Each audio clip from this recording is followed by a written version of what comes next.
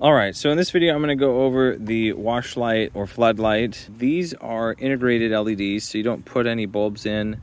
And if this goes out, I think you have to replace the whole thing. That's usually the case for integrated bulbs. Anyways, these are made really, really well. It's the same quality as and company as the Pathlight and Spotlight that I highly recommend. These will last a very long time. These are really good. The nice thing about having it integrated versus just a bulb is, having a bulb is it's usually like this. And so it's amazing how dim this bulb is put sideways in a light like this, shining on something. Shining down on the ground, this is perfect. But shining up on a wall or bushes or side of a house or whatever it is, if you don't have a bright light, it just doesn't look very good. So this is phenomenal, and it's completely even.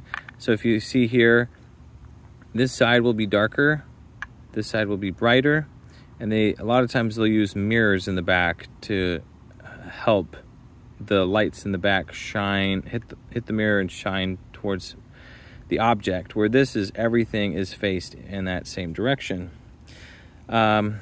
We don't use these very often. This is very, very, very uncommon to use. So if you have any questions about an area that you would need this, you can always ask us, and I can tell you whether it's this light or another light. But essentially, you usually use this if there's like a cluster of bushes that you want to light up, because this will spread light pretty wide, and I guess the side of a house.